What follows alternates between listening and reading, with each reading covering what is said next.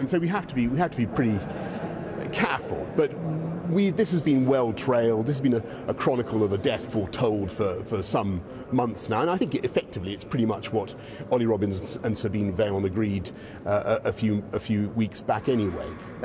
We're going to stay in the customs union on this deal. We're going to stay effectively in large parts of the single market, and that means it's vassal state stuff.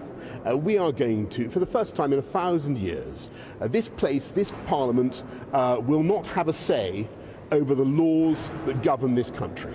It is a quite incredible state of affairs. It will mean that we are having to accept rules and regulations from Brussels over which we have no say ourselves. It is utterly unacceptable to anybody who believes in democracy. It is not the right way forward. And there is a kicker.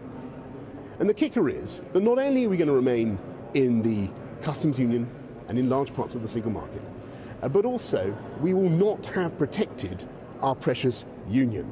Because if you look at what they've agreed today, again we must caveat this and say you look at the reports, then it is also accepted that there must be customs and regulatory checks down the Irish Sea between Great Britain and Northern Ireland, which currently do not exist.